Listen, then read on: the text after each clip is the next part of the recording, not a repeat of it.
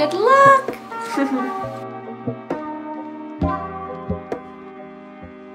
Hello friends, welcome back to our channel. I hope you're doing magical today. If you're new, my name is Tayluna. Welcome to our fun spiritual hippie channel here on the internet. I'm so happy to have you. Make sure to click subscribe down there, become part of our tribe, and let's just jump into the video. Okay. Today's video, you guys, I have been planning on filming this and working on this for so long, and I don't know why it's just always taken a back seat, but today is the day. We are going to be making our very own little tiny mini travel altars, and these are perfect for taking anywhere with you when you're not at home and you need a minute to just zen out. You know what I'm saying? Take it to work with you, y'all. I'm sure you need it there. But yeah, this is something that would be perfect to take even if you're just going to work. You want to have it just in case you need a little meditation moment. If you're traveling, I could go on and on. You get the idea.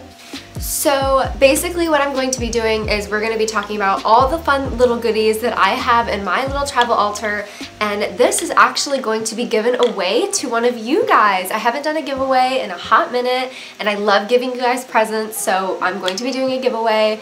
All of the information on how to enter is going to be in the description below, so make sure you go read it, make sure you follow the rules and stuff so it's fair for us all. I will be shipping one of you this cute little treasure box full of goodies from me, and yeah, without further ado, let's jump into how to make your own travel altar.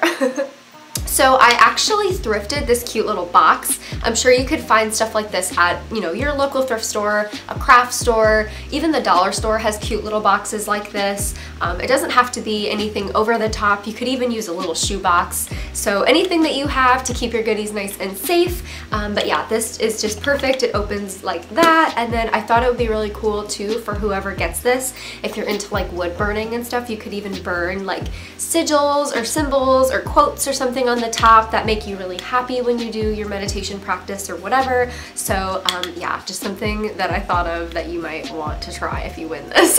So let's jump into what we have inside. So on the top here, I have this cute little satchel. This is not a satchel. This is not the word I was talking about.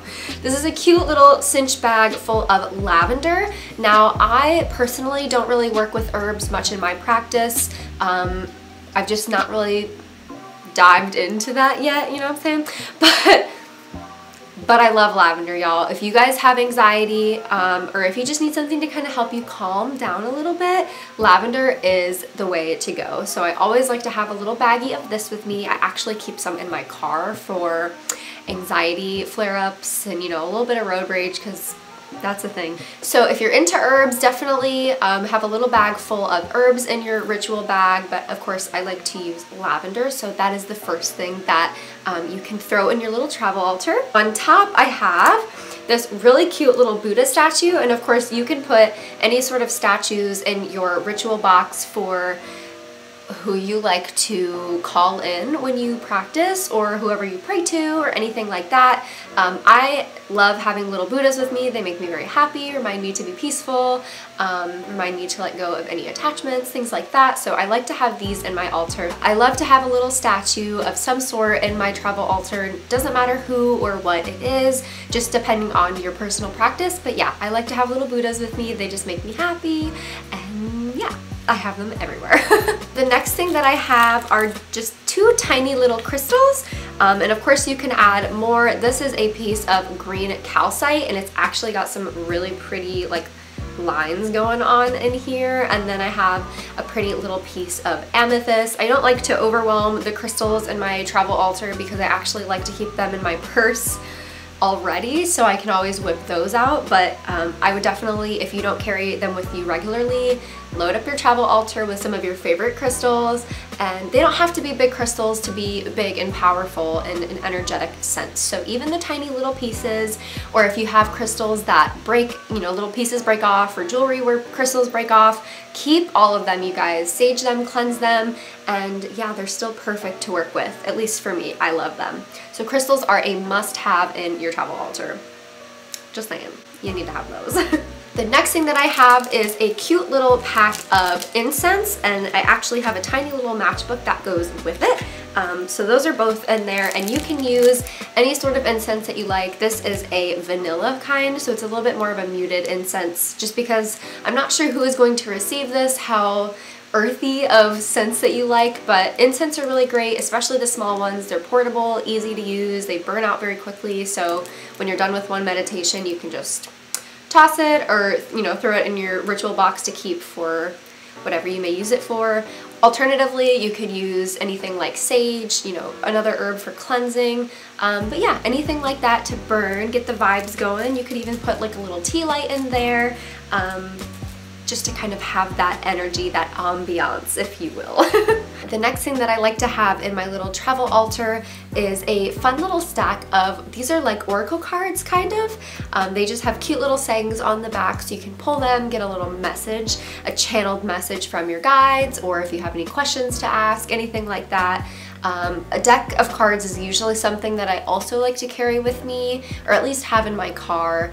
But these are actually hand-picked from one of my personal decks that I have here at the house. So you're going to be getting a stack of some really beautiful oracle cards, or saying cards, if you will, from me to you to use during your practice. So I like to shuffle them, you know, put my energy into them. Maybe if you have any questions, let those kind of surface. And then when you pull a card, it is just a little bit of guidance from your angels above. I just really like to have messages like this at hand.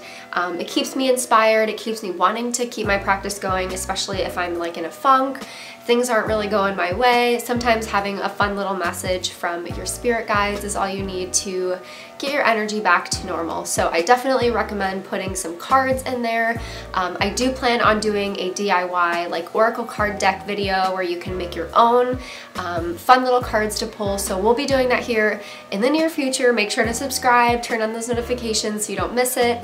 But yeah, for now, a tiny little deck like this is perfect. The last thing that I have in here is a really pretty cloth crystal grid, and this was actually from one of my enchanted crystal unboxing videos. I used to have this subscription where I got crystals every month. If you haven't seen those videos, I'll link them down below for you. But this is a gorgeous, super pretty crystal grid that you can use. It is a blue color, and yeah, it's super small and portable. It is a really nice cloth, so yeah, you can bring this with you anywhere you go, set up a little grid really quickly, or it's just a nice altar, like, you know, little ritual mat or altar mat, whatever you want to call it. So yeah, you can have your own little section of divine space while you're working. But yeah, so I would definitely recommend to have a little crystal grid. You can print them off on the internet, you know, put a picture of one in your ritual box so you have an idea of maybe what you want to grid, or if you just have a little piece of cloth or fabric to lay all of your goodies out when you use your travel altar, that is going to be really helpful for you. I just put all of these little goodies together, so I like to put my grid on the bottom. I'm sorry I keep looking over here. This is where my screen is so I can see what on earth I'm filming for you guys. So yeah, the little ritual grid goes on the bottom, and then all of the cards go in here. And then I have the incense that I stick right on the top. We've got our little matchbook, our little Buddha. I like to just stick the little crystals on the side here so they don't get lost. And then we have our herb little bag, which we can kind of squish in there because it's just some lavender, you know. Super easy. But yeah, that is everything that I have in my travel altar, and this is so perfect, you guys. If you don't have one of these, I definitely recommend it. It really comes in handy sometimes, especially like if you're traveling. I get a lot of travel anxiety and just need to center all of that energy, release it, and having something like this is really helpful. Honestly too, if you just like, it's just a security thing to have. It's like a little emergency kit. So that is everything in this little travel altar, you guys. I hope you enjoyed this video. I hope you guys make your own travel altar. I would absolutely love to see them. If you do make your own travel altar, I would absolutely love to see it. So either film a video and let me know in the comments, or feel free to take a photo and tag me on Instagram. My name is @Tayluna. I would love to see how your travel altars come out. You guys are always so creative, and I just love, love, love seeing the little crafts that you make that are inspired by my videos. So definitely send them my way. I want to see them. So like I said in the beginning, I'm going to be giving this very travel altar away to one of you guys. So I will leave all of the rules and everything you need to know in the description below so you can figure out how to win one of these babies. I'm so excited. I'm going to be covering all the costs, all the shipping, everything like that. This is just a tiny little sliver of gratitude and appreciation for you guys. Me hosting this giveaway is, yeah, all just because I'm so grateful to have cultivated this amazing tribe and community to learn and grow together, and it is just such an honor to be able to hold this space for all of us. I love you all more than you will ever know, and I'm so excited to continue to get to know you and to grow as a family here online. You guys are amazing. If you want to learn more about spirituality and becoming part of our tribe, I host an online spirituality course where we talk about yoga, crystals, meditation, all the spiritual things that you need to know. We cover everything in the course, so if you are interested in becoming a part of that, I will leave the link in the description. I would absolutely love to see you there. And yeah. Make sure to like this video if you guys enjoyed it, subscribe if you haven't already, and turn those notifications on. I have lots of fun videos coming. I love you to the moon and back, and I will see you in my next video. Bye, you guys. Mwah. Good luck.